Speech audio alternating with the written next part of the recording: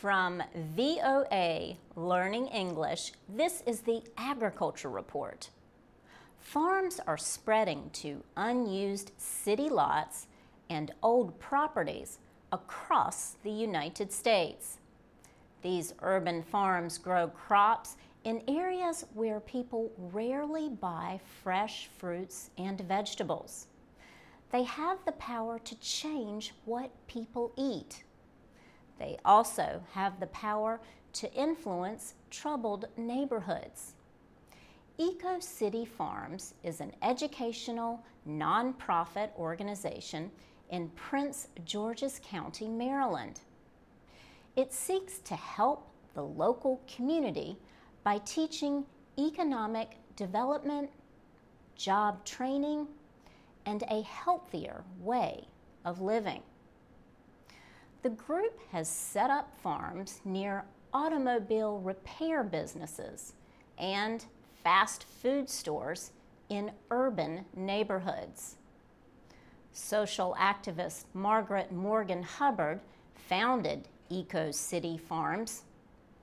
She says the lack of fresh fruits and vegetables is a health problem for children and their families who live in nearby Bladensburg, Maryland. Eco City Farms offer several programs, including educational activities on agriculture, food, and finding jobs with environmentally friendly businesses. People can also learn how to cook healthier foods and teach others how to prepare meals. Recently, Philip Sidibe demonstrated his cooking skills. He prepared alako, a popular food in Cameroon, where he grew up.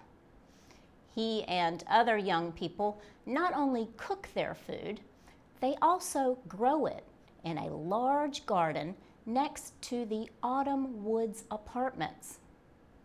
Margaret Morgan Hubbard says the urban garden is an agent for change, and the young people are its newest supporters. She says young people work throughout the year, helping with the farm. They are not only farming food, but also making that food available to people who live in the community.